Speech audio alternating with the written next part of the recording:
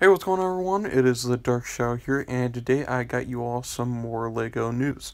So it is not apparent whatsoever that the Republic gunship, or also known as the LAAT, was going to be picked for the next UCS set for LEGO Star Wars whatsoever.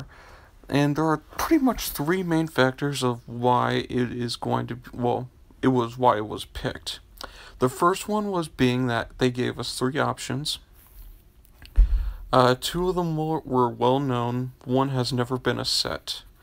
This one was one of them, and the other one was the TIE Bomber, and the next one was the Nebulon B.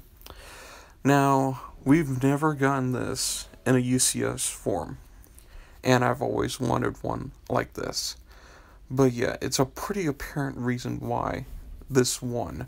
The second one is pretty much the Gunship Squad by M&R Productions. He definitely went all over that to make sure that I was going to win. And the third reason is why they let us decide what type of minifigures we could add with this set. And I bet you not everyone chose Jedi Bob. And so did I. But yeah, it was not apparent whatsoever. So yeah, what do you guys think? Leave your thoughts in the comments below, and I'll talk to you all later.